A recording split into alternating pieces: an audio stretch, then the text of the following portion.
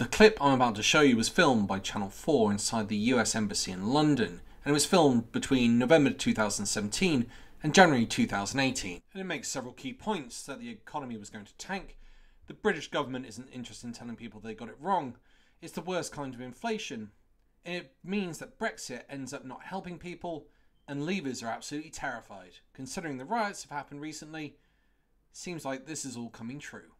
Haven't yet internalized the economy is going to tank, I'd better sit on my cash. The EU27 says, we're a club, here are our rules. You tell us how many of the rules you're prepared to accept, and we'll kind of tell you where in the clubhouse you can go. That is not the British conception of what this is at all. They sort of see it as a negotiation between two equal parties. But the British government is not interested really in telling people, you know, this thing that 52% of you said that you wanted. You know, here are the range of options. There's, you know, less good, and then there's very, very bad.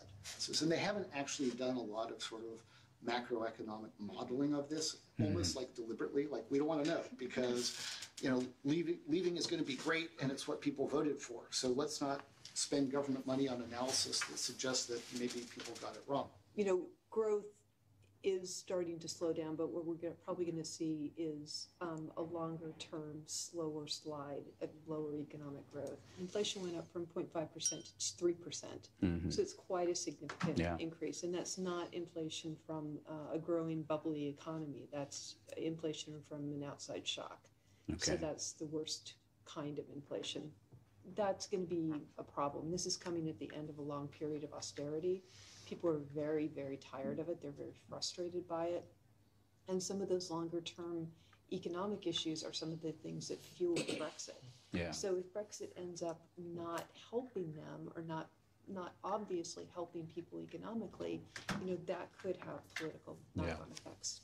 But if I think the economy sinks, then that's going to put political pressure on the government. And for the people that voted to leave, they're terrified because this is something they've been fighting to achieve for almost 40 years. I mean, it's a generational struggle. They've now won, and they're absolutely terrified that it's going to be snatched away from them.